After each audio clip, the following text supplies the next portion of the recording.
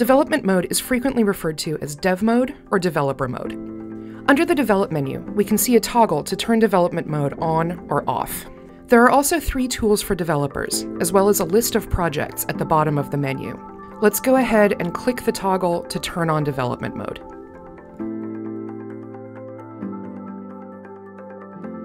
Your Looker data model exists in 2 states, production mode and development mode. Typically, when users explore data in Looker, they're in production mode. In this case, the data model they are exploring is shared across all users. The LookML files that make up the data model are treated as read-only in this mode.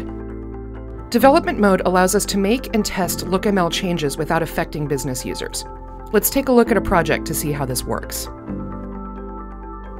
When in development mode, if a file has changed or is new, then the name of the file will be colored blue, and the editor uses green highlighting to indicate rows that have changed in the file. For example, the user's view has been changed, and the specific lines that have been changed are where we added the age tier dimension. This dimension does not exist yet in production mode. It only exists in our development environment. Let's test the new age tier dimension by navigating to the Customers Explorer. When we open the user's view, we can see the age tier dimension that we just created. Let's also add the age dimension and click Run to test the new field. And now we can see that the tiers are working. Keep in mind that until we push this change to production, the dimension will only be available in development mode. There are 2 situations that might surprise you. To set up the first situation, let's save this Explorer as a look. Let's just save it into our personal folder. Now we have a look that uses the age tier dimension, which, remember, exists only in development mode.